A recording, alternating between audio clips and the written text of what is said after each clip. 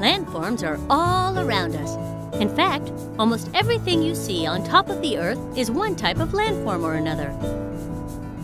But it's important to note that landforms can only be called landforms if nature created them. So, a building? Not a landform. A fire truck?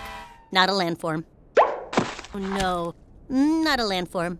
But a beach, a sea stack, a slot canyon, and this canyon are all different types of landforms. Well, one thing is for sure. All the landforms we've seen today have been shaped by water. That's almost peculiar. How is it possible that the same thirst-quenching water we drink from a water fountain is able to create all of this, and even this?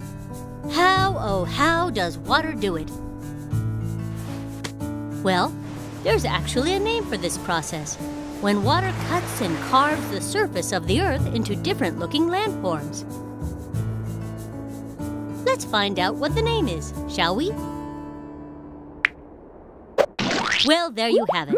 Landforms look the way they do because of erosion. Think of erosion like this. Imagine a lollipop. If you toss a lollipop into your mouth and suck on it for a really long time, the lollipop begins to get smaller and smaller. That's because your tongue slowly wears down the surface of the lollipop by removing little tiny pieces. Well, the surface of the Earth is just like the surface of a lollipop, but instead of a tongue, Mother Nature uses rain. It also uses wind and ice. But we'll stick to the wet stuff for now. So think of it this way. Every time it rains, it's just Mother Nature licking the planet, like a lollipop.